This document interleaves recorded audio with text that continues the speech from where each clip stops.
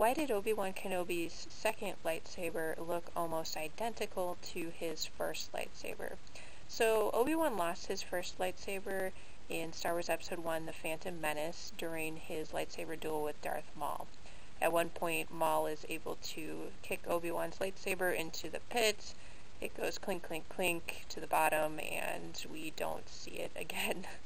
And next thing you know, in Episode 2, Obi-Wan is using basically the same lightsaber hilt. So some people thought maybe he was able to recover it somehow between the movies, but that's not the case.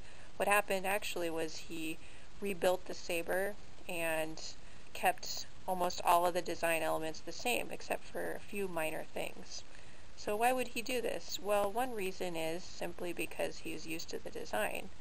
The lightsaber he'd been using many years, and there's nothing wrong with it, so why wouldn't you just build another one like it? That could be one reason.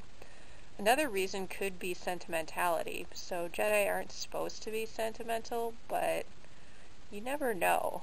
I mean, Qui-Gon bended the rules a lot. Obi-Wan did as well, so there could be a little sentimentality into the mix, even though maybe Obi-Wan would deny it. And the other reason is simply because if he already had kind of the design, he was accustomed to making the design, so that would be easier rather than, to make a brand new design. That whole process would be very involved, so it's kind of a shortcut to work off a previous design that you have.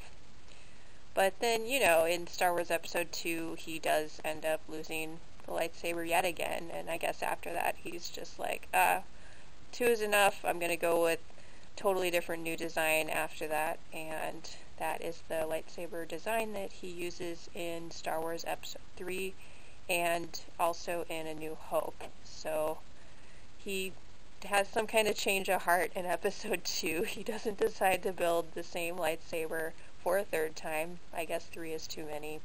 But yeah, what do you guys think about this? Why do you think Obi-Wan built this essentially the same lightsaber a second time?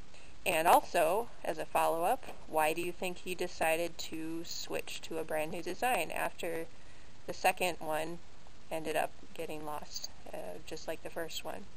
Let me know in the comments section.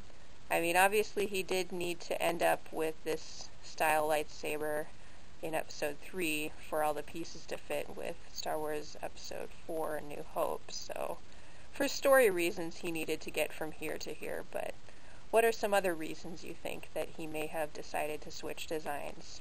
Let me know.